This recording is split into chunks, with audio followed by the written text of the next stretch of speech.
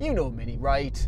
1959, tiny, iconic. And you know BMW Mini too, yeah? 2001, slightly less tiny, caps lock, iconic. You do have to hand it to BMW for what it's done with Mini since 2001. It has sold millions of them. I mean, it's made millions of types of them as well, and that's much to the chagrin of people who still think that they should be the size of, I don't know, Hasbulla's hat.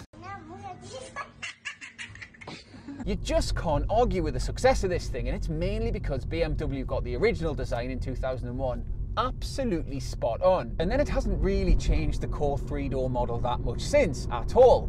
It is about to though. In 2021, Mini confirmed that its last internal combustion engine Mini will arrive in 2025, and after that, the brand goes all electric. In the meantime though, we are very soon going to get a brand new core three-door Mini hatchback. Now, as I'm stood here, the official pictures of that car are all covered in camo, so you can't really see what it looks like properly. But someone did find an undisguised one somewhere in a car park in China and then posted pictures of it to the big internet. And looking at the back and inside at the circular touchscreen, we've got a very different Mini coming in 2023. Although it turns out that the front of the new car has been very much previewed with the latest facelift of today's model. Which is what we're driving today, but not just any facelift Mini, John Cooper Works facelift Mini. And that's great, mainly because it sounds like this. So we're not going to be here for very long today, right? Because I probably can't tell you much about a car that's basically been doing the same thing for about 20 years. I'm not saying it. I'm not saying go-kart, right? I'm not doing it. Go-kart. So first, the facelift bits. The main thing is, well, the face. This is the second facelift of the third BMW era Mini hatchback, which is actually pretty old now in car terms. It was born in 2015. You'll probably agree it's a pretty strong change though. The fog lights have been dumped and you get this gob-shaped frame around the grille and new vertical air intakes. There's more black trim as well, that's a standard move these days. It makes the whole thing look altogether neater and deeper. The back is a bit more subtle, it's still distinguished by those Union Jack headlamps. They're terrible things in my opinion, but there you go. And a reshaped bumper. There are 3 new colours too, blue, grey and yellow basically. And if you want, you can pay for this minging global hypercolour style roof option. Inside, it's pretty much the same story as that Cinderella horror I saw once at the theatre. They've killed off buttons. Love that gag. So you get these haptic panels on the steering wheel and the same sort of thing underneath the touchscreen. It's really nice because you don't actually lose any functionality. They still work as individual buttons, but it all just looks a lot neater. The basic architecture is the same, although they have lifted the cabin a little bit, not literally, but by adding bits of black in various places. So you get black surrounds around the air vents and this gloss black panel down here. And the digital instrument cluster that launched with the Mini Electric is now available across the range too. This car's got it. To be honest, I'm not its biggest fan. It does look a bit better in the pictures, but it's a bit low definition and it's slightly off center to the left when you look through the steering wheel, and once you notice that, you can't unnotice it. Overall, the cabin is just a little bit neater now, but still very friendly and familiar and lovely. A bit like after your dog's had a haircut. All the powertrain stuff is the same. You can't get a diesel Mini no mo. For show. And incidentally, if you're interested in the electric Mini, I've already reviewed that separately, so I'll put a link in the description below, or you can search for it. So I'm showing you the stats for the 3-door Mini here, all manual, although you can get every version of the Mini with an automatic gearbox too. And you have to say that Mini's engine lineup and its naming convention is still about the clearest that there is. Ish. Engines wise it is anyway, so you know that 1 is for fuel economy, Cooper is the sweet spot between performance and efficiency, and then Cooper S and JCW are the quick ones. But Mini also likes to keep making up trim lines and special editions and stuff. So at the moment, the main trim levels are called Classic, Exclusive and Sport. And the special edition is called Resolute, which I think is called that because it's what you have to be when you're confronted with the configurator and all the stickers and all that you can get. I'm not going to spend any more money on this. I'm not. Bonnet stripes. Anyways, here's what today's basic Mini looks like. I'm sorry I sound like this, I've actually got COVID. A couple of things to warn you about, like how grey is the only non-cost colour, which isn't really very funky and mini, is it? But there you go, it's a way of making you pay extra for a fancy hue. And if you want a one classic, as in the slowest and most basic one, it's on Steelies, plastic wheel trims. Disgusting! Still, they all get proper LED headlamps, aircon, Tom Cruise control, and the same widescreen infotainment setup inside the big central circle. And that's possibly not the reality you expected, given Mini's extensive options list and its penchant for all the accoutrements. Yeah, you can spend a fortune on a Mini with the options list. Stop the press, eh? For example though, there are currently 13 different designs of alloy wheel that you can spend extra money on. But honestly, this is so smart now and looks so good inside and out that you really don't have to be heavy-handed with your digital biro anymore. So, let's talk about what it's like to drive. Cue Mario Kart. Do you know what? By now, describing Mini dynamics and driving and handling characteristics is kind of like describing what it's like to drink. Oh, bloody hell, thanks, Puddle. By now, describing Mini dynamics and driving characteristics is kind of like describing what it feels like to drink a cup of tea. Everybody just knows now, right? But in fairness, this is a proper brew, a proper, hot, strong, non-milky cup of Yorkshire. Brews that bring a tear to your eye and warmth to your soul. And what's always been great about the Mini for the last 2 decades is that it's done that from the bottom of the range. The Mini 1 isn't quick, but it is genuinely 8/10 as much, I know that was specific, 8/10 as much fun to go around a corner in as a JCW is. The reason for that is a very specific blend of physical proportions, flawless ergonomics, and an unashamedly handling biased suspension and steering setup.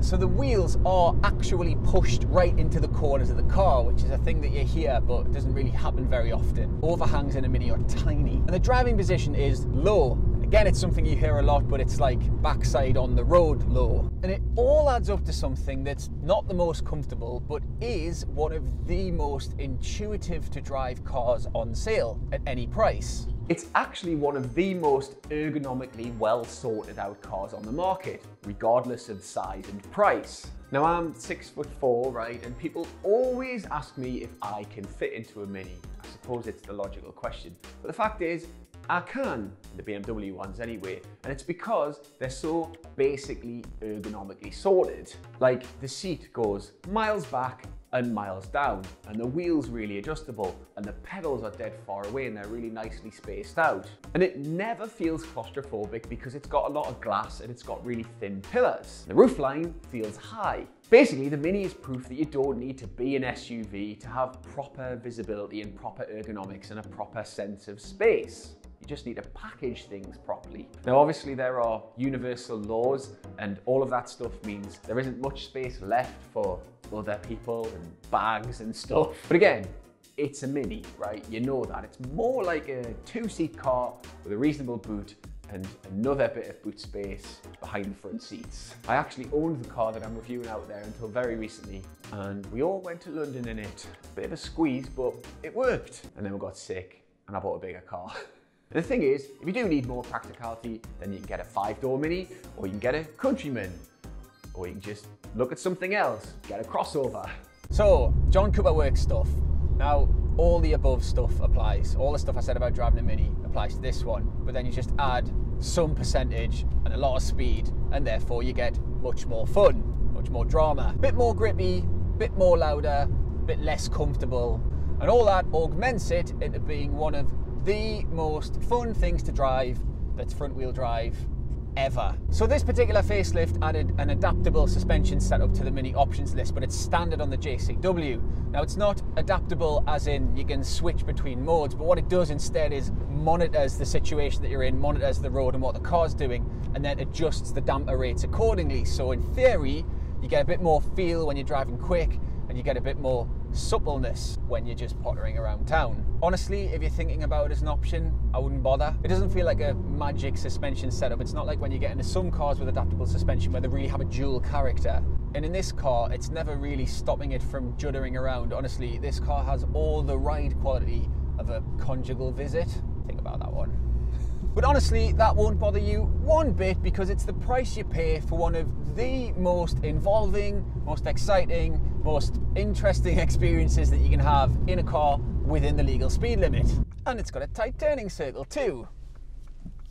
All good. And that is why the JCW still makes loads of sense, even though as far as small, quick hatchbacks go, it is on the pricey side, obviously. You see, once you've added a couple of packs to this, which you will, and maybe an auto, it ain't cheap, yeah? Still, for my money, it has a better interior and it is generally more fun than all of these. Albeit I've not driven the Hyundai yet, but I will, if it's the last thing I do. I honestly think that this car is right on the sweet spot between being really fast and really loud and really exciting, but also not so quick that you're at risk of losing your driving license. It's a car that's actually very easy to just drive around in really slowly. It's not always egging you on to go as fast as possible, even though it's got a fantastically revvy engine and one of the best crescendos you'll hear in a small car, noise-wise. So this 2-litre turbo engine is actually getting pretty old now, and in modern context it is starting to feel a little bit like an anachronism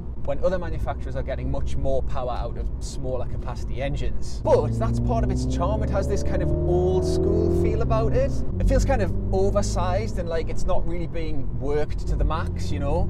It doesn't feel like it's all turbo, it actually feels like it's really linear in the way it delivers its power. Instead, it's just a big old 2-litre turbo engine shoehorned into a tiny little car, and it feels responsive and it makes a lovely, natural sound. It's proper. It's not all like fake exhaust noise. The engine and the sound that it makes are definitely highlights in this car, probably the highlights of the car, but there are a lot of other little things that add together to make this just a brilliantly involving experience. The seats are phenomenal, so they give you loads of lateral grip, but they don't bear hug you. The steering wheel's thick and chunky and just has a really nice feel about it. It's that haptic stuff that Mini or BMW rather just get right most of the time. And the steering itself is just one of the best, beefiest setups in a hot hatch. So it's got adaptable steering, you put it into comfort mode and it lightens up. But then in sport mode it has a really lovely weight to it without feeling fake, and it's pin sharp. But it's not just about the sharpness, like lots of cars have sharp steering but you still don't actually get any feel coming up through the wheel and through your hands.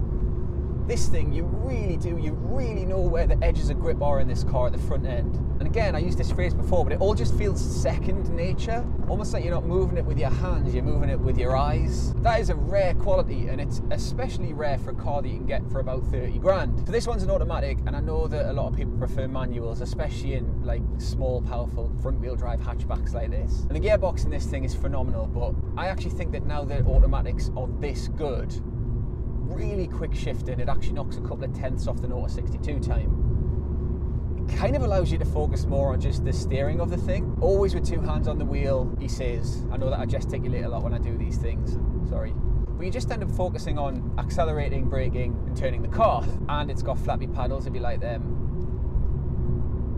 I don't. The computer can do a better job than I can, so not frightened to admit that. My masculinity is not anchored to how good I am at changing gear with my fingers. Anyway, all in all, it's just like a supercar diorama. Emphasis on the diorama bit there. It's clearly not a supercar. It does give you that sense of real drama condensed down. It feels like a car that was built around a driving experience rather than a driving experience that's been shoehorned into a particular car, if that makes sense. Just like dances around in your hands, which is exactly what a small, quick car should do. Now, before you start having a go at me in the comments and saying I'm biased, I am obviously biased, but I like to think that I'm being as subjective as I possibly can be, because there are cars that are a lot better than this in many ways. But what I think about this car is that it just has that really good blend of being like proper good fun, and it looks cool and it feels interesting, and I don't really care that much that it's not very comfortable or it has really crap space in the back. I wanted a car with a red roof and red wing mirrors, right? And also, it sounds like this. It's proper that like. And that's why I really think you should consider this if you are after a small, fast petrol-powered car. And do it quickly before you just can't get this sort of thing new anymore. So, in conclusion, Mini still good, Fast Mini even more still good. The end. Wander off. The end. It's a mini adventure. Thank you for watching. Hope you enjoyed that. We'll keep this brief. You're doing great.